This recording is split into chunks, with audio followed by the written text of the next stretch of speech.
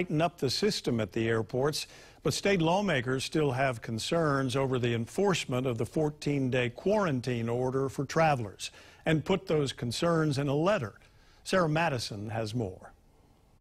The letters were sent to Hawaii Supreme Court Chief Justice Mark Rechtenwald and Honolulu Mayor Kirk Caldwell. Now, we're told Caldwell was the only mayor who received the letter because many of the issues on enforcement come from Oahu. To the Chief Justice, the committee is asking he issue a directive to judges to require bail prior to release and conditions such as ankle bracelets for quarantine violators.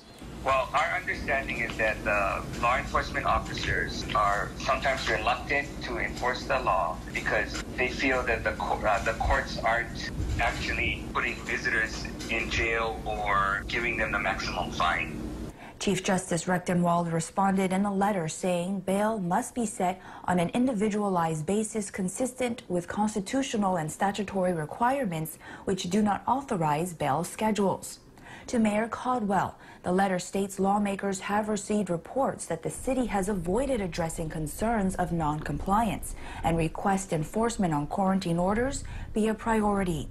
Senator De La Cruz says officials are working with hotels and rental car companies, but part of the problem is the use of illegal vacation rentals. To date, DPP has not issued any violations for illegal short-term rentals. So if we know that that's a loophole, we really need the city to crack down on that. In a letter to the senators, Mayor Caldwell says the airport should be where effective enforcement begins, and all visitors should be staying at traditional hotels, not vacation rentals.